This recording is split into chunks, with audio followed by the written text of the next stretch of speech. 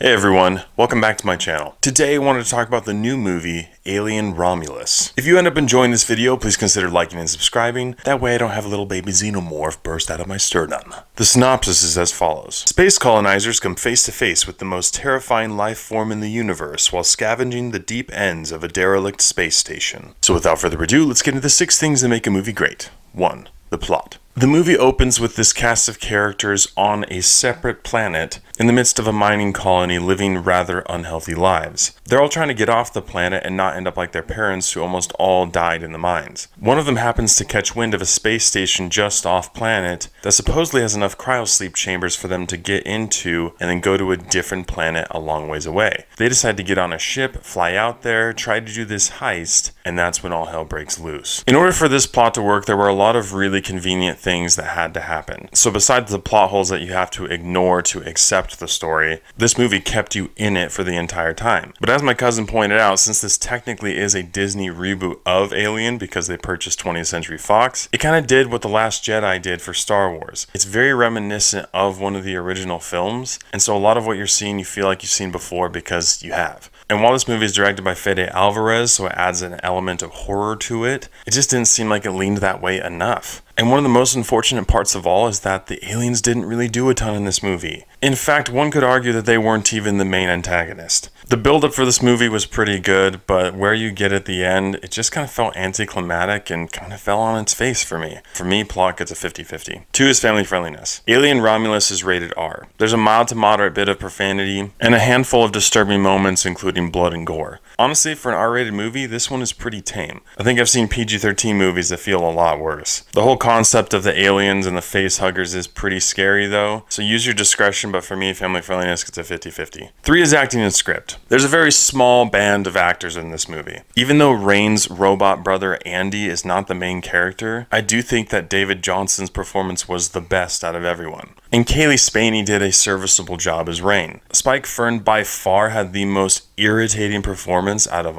everybody, and I can honestly say that I don't think I understood a single full sentence that he said. I do like Archie right now, but he had this thing where for the first part of this movie he was kind of talking like Miley Cyrus, and at that point I wanted something to burst out of my chest and kill me. And the script of this movie did not impress me that much. There was a handful of really cheesy lines, and a lot of the dialogue between characters, especially once you get onto the space station, just seemed like it was to fill space.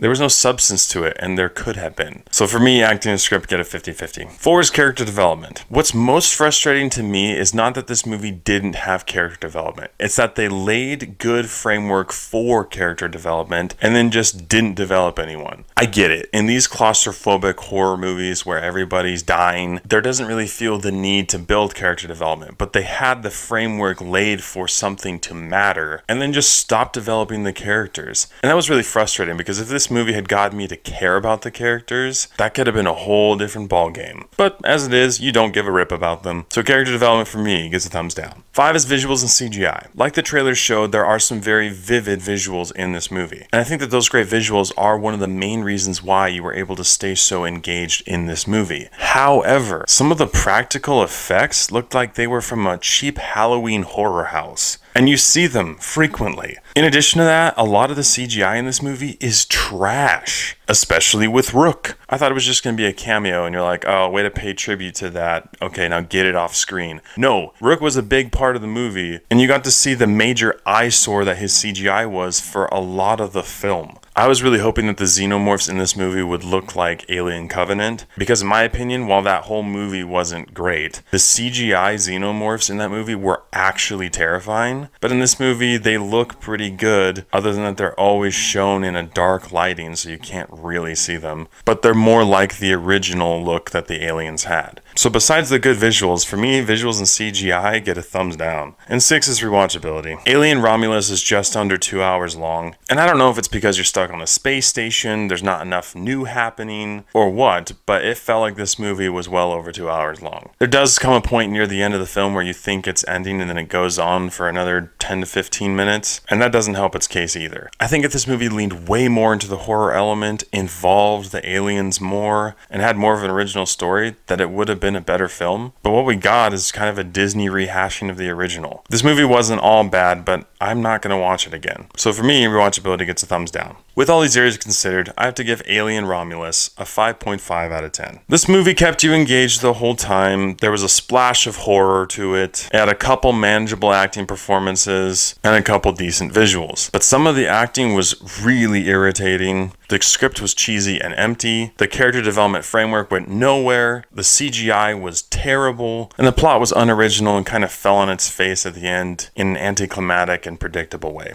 I had a lot of hype going into this movie, knowing that it was going to be more of a horror movie, and maybe that's my own fault, but I was pretty disappointed. So with all that in mind, if you like the Alien franchise, you'll probably want to go see this one in theaters, but for a more general audience, I don't think you'll mind waiting till it comes out on streaming platforms to check it out. Thank you so much for watching. If you've seen Alien Romulus, please let me know what you thought about it in the comments below. As always, I appreciate your love and support, and I'll catch you guys and gals in the next one.